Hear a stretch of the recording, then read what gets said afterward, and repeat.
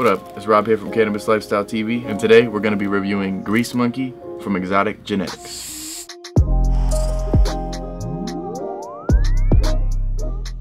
So, I ended up picking Grease Monkey up from Lit Provisioning Center over in Everhart, Michigan on my way home from a little mini vacation. Definitely check that place out. Guys are real educated, definitely know what they're talking about, and got a great selection and awesome prices too. Better than what we got over here on the west side of the state. When I walked in, I noticed right off the jump, Exotic Genetix, that's a company that I know and I respect, and I know, Mike really puts in the work to come up with genetics that kind of are next level. So when I saw Grease Monkey was in, I had to grab it up. So I picked up a Z there. Again, good ticket, especially for the quality of what we were seeing. So right away, what got me is the trichomes on this shit. That'd be just insane. The parents are Gorilla Glue number 4 and Cookies and Cream from Exotic Genetix. So right away, it's going to just be loaded up with those trichomes. And looks really is what kind of gets you first. Bag appeal is key right away. But the smell really doesn't necessarily translate. The look doesn't necessarily go over into the smell. Like, you don't really have that super loud, at least with this particular phenotype grown this particular way, doesn't have that super loud terp that I was anticipating.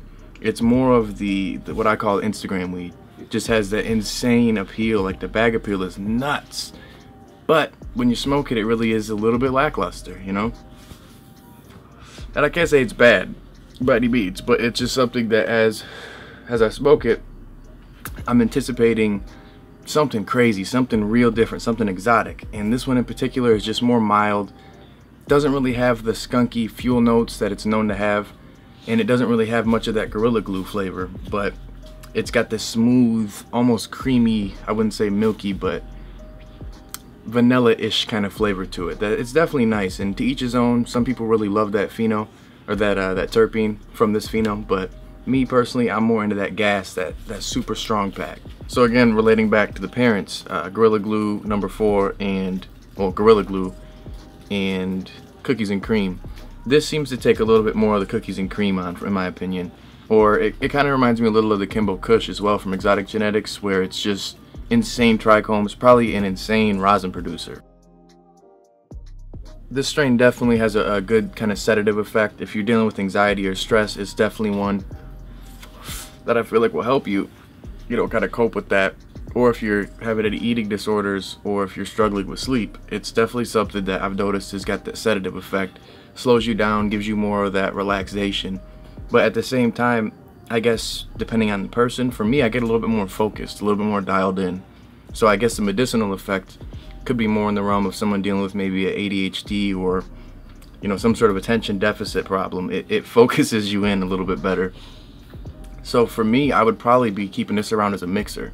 Like, I really like, the homie Trey's always about mixing his blunts up. He's got something with a little bit more terp, as where there's another thing that may not have as much, but it's hitting all the other areas.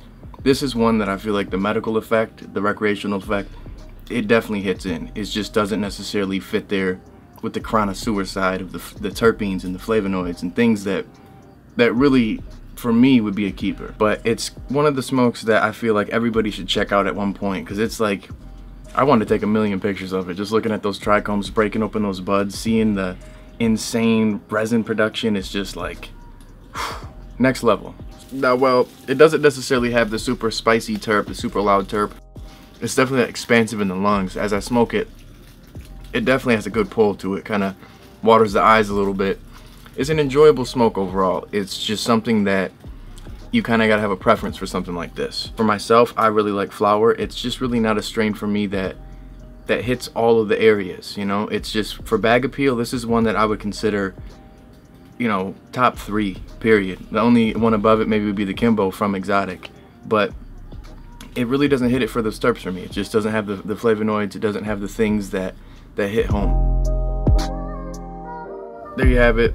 Grease Monkey, this particular phyto at least. Shout out to Exotic Genetix. Big shout out to Lit Provisioning Center over in Everhart. Again, like I said, dudes are doing it right. Of all the dispensaries I've seen in the Michigan area, they're definitely in the top 5. And for being in the area that they're at, is, definitely stands out for sure. If you enjoyed this video, make sure you hit like, subscribe, and check out our website, CannabisLifestyleTV.com. This is Rob from Cannabis Lifestyle. Stay lifted.